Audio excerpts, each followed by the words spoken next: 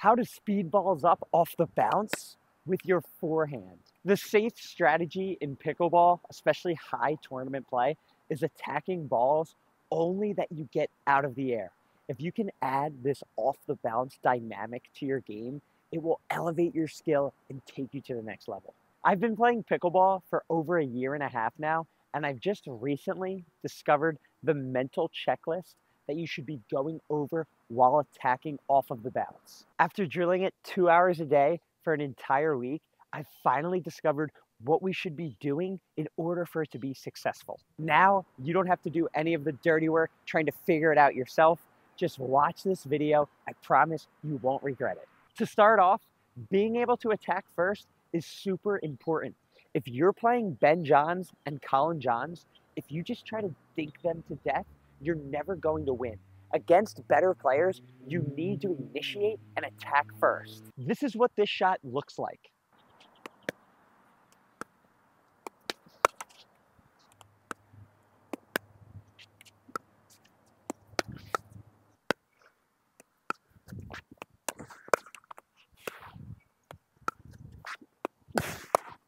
The main thing that I've discovered from training this so much is this one thing. Without this, everything goes to the trash. It's when you do this shot, wherever the ball is, you have to get your outside leg behind the ball. So if the ball is bouncing here, I have to be like this when I do this shot. I cannot be like this. That is the number one thing that has changed my game from not hitting it into the net. The reason is, for this shot to be successful, your paddle tip has to be completely flat and down, completely down, in order for you to generate enough spin to keep the ball in. If the ball's here and my leg is not behind it, it's impossible to get your wrist completely flat. See, I can't do it. As soon as I put my leg behind it, it's a much more natural, comfortable decision. When I was learning this shot, I was trying to speed the ball up like this from out here. It's never going to work until that leg is behind the ball. The second thing, we have to fully commit when we hit this shot, meaning look at my wrist. When the ball comes, I cannot half swing. I need to fully use all of my power in my wrist and my forearm to hit this ball as quickly as possible. The reason is, when I do this, the ball is going to go faster, and since I'm hitting so much spin, the faster it travels, the more it's going to dip in the court. If we half commit, the ball is going to fly out. We need to whip it so it goes like that. The third thing that I've learned is we have to consciously loosen our grip on our paddle. So if I hit all of my shots, my dinks, my drops, my drives, with like a 5 out of 10 on tightness on my paddle, when I'm going to speed up this ball, when my paddle's here, I have to drop down to like a 3. That extra looseness allows the ball to get up and over the net. If you're holding your paddle too tight, the ball is just going to go into the bottom of the net because you don't have that whip on it. I'm going to hit 3 of these balls. I want you to really pay attention to my paddle tip and my outside leg. My paddle tip will be completely down and my outside leg is going to be directly behind the ball.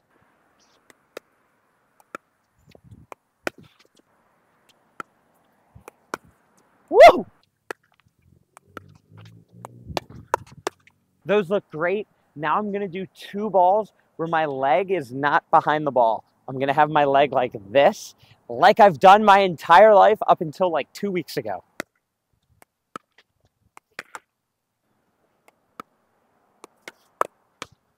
On both those balls, you could see both of them were more so like a Hail Mary.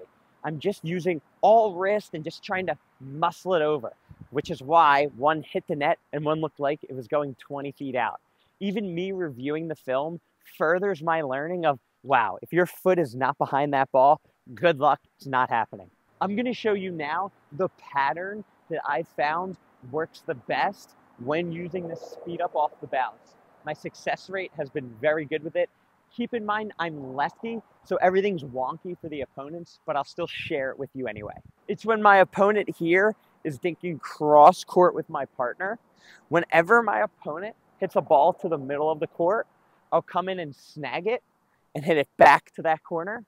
And then on the next ball, If it comes back to that middle again, I get it, and then speed it up through the middle of the court. Since I just put the previous ball out wide, it has that guy on ice skates of which way I'm going and will open up the center of the court.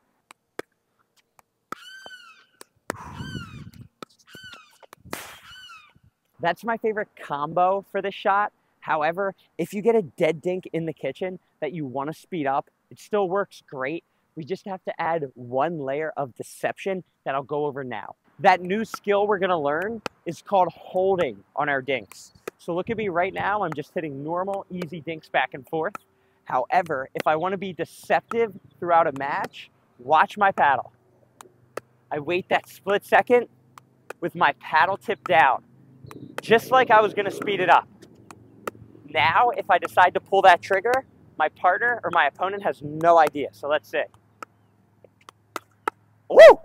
I want you to rewire your brain when it comes to a match, whether it's a rec play match or a tournament match. We want to shift our thinking to the game of chess. So what does that mean? Whatever I do early in the match will set up later in the match. So if I decide to do a weird shot on the second point of the match, on the 8th point of the match, that's still going to be in my opponent's head like, oh, he has that weird shot that could be coming.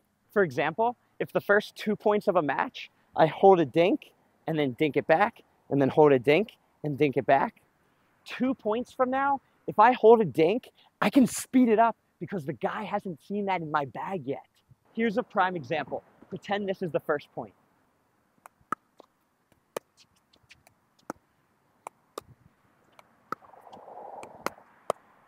Now pretend this is the second point.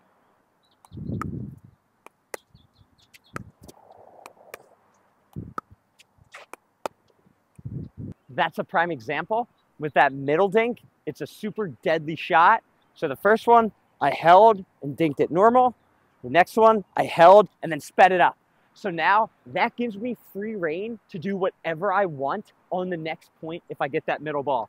As you saw, I got the middle ball. On the next point, I dinked it. Then, oh, he thinks I'm going middle because I just did that. Is it coming? Nope, inside out for a winner. If I just open your eyes to something new in pickleball, promise me, if you buy anything from carbonpickleball.com, when you check out, you type in the code TANNER for 10% off your entire order. That helps support me on my journey to become pro. This is the #1 drill you can do to practice your speed ups off the bounce and your holding for deception. You're going to jump on the court with your training partner across from you, and you guys are both going to be dinking the whole box, trying to move each other around.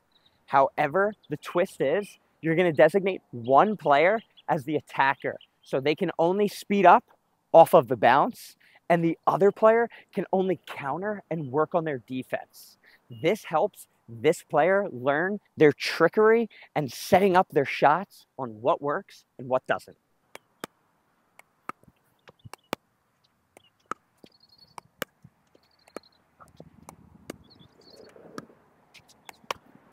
Woo, got him.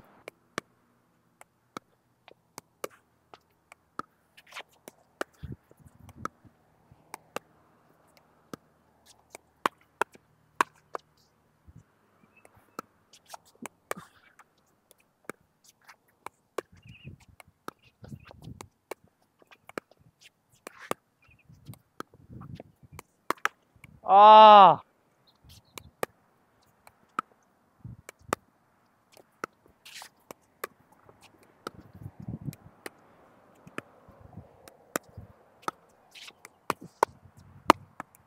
How do you feel, Ridley? I feel that I've been smoked in this game by the deceptiveness of Tanner. Thanks for watching.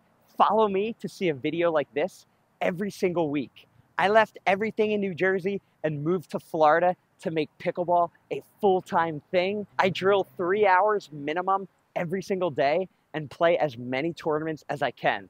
On this channel, I bring what I learn to you guys so you can get it through the eyes of someone who's a true student of the game and trying to become the best.